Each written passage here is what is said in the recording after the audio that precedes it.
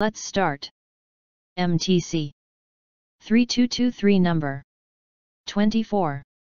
As much as we like to think of ourselves as being different and special, humans are a part of Earth's biosphere, created within and by it. Ultimately, it is the living, breathing elements of this world that we need more than inanimate supplies, such as coal, gas, or bauxite ore.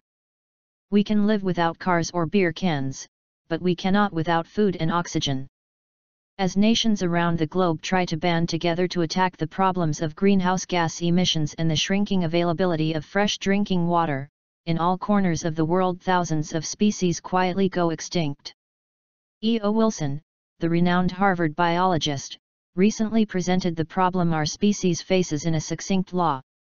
E.O. Wilson: if you save the living environment, the biodiversity that we have left, you will also automatically save the physical environment, too.